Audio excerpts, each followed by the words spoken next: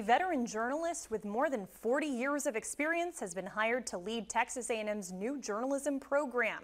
Kathleen McElroy, class of '81, will oversee the program. She says one of her priorities is to build curriculum that incorporates innovative ways to deliver news.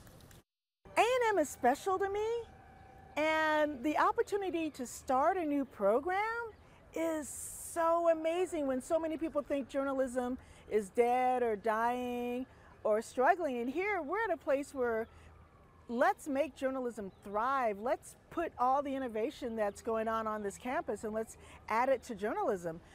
McElroy was the first Aggie selected to the Texas Intercollegiate Press Association Hall of